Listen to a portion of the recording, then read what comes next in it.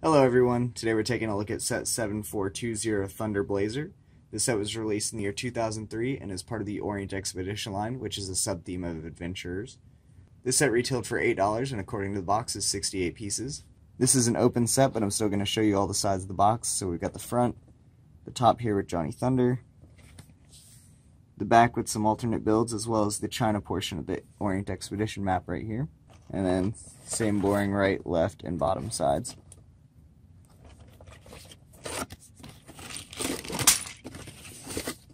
So here we have the instruction manual, which is folded in half and surprisingly large for the size of the set. And we have our bag of pieces. So let's go ahead and start building.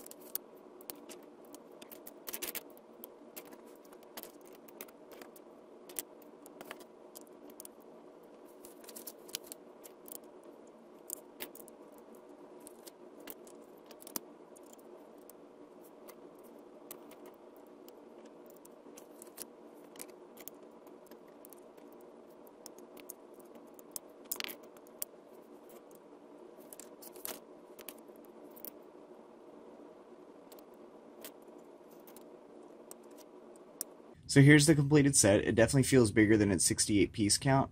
However, something that's worth noting is that it's just a recoloring of the plain build from set 7417 Temple of Mount Everest. Because of that, I think this was actually the last Orient set that they decided to throw in there because they needed a third sub 100 piece set for the line. This is further evidenced by looking at the set numbers for the line. They start with the smallest set being 7409, ascending to the largest set 7419. And for some reason this one is 7420. And I gotta say, this is my least favorite of the main Orient Expedition line.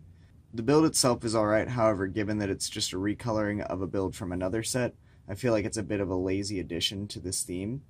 Also, it doesn't really have any accessories for the minifigure, which is kind of lame because the rest of the adventurer set do that very well. The only thing you have are these two rifles, which are actually part of the build, so I really don't count those as accessories. We've got our one minifigure here, Johnny Thunder, with his plain desert outfit.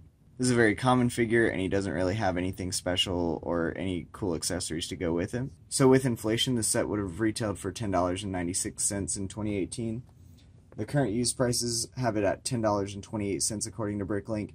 And as I've already said, I don't really view it as worth that, even because you just get one minifigure and an okay build that's just a recycled build from another set and no accessories. So I would pass on this set and get a more interesting Orient Expedition set. Thanks for watching.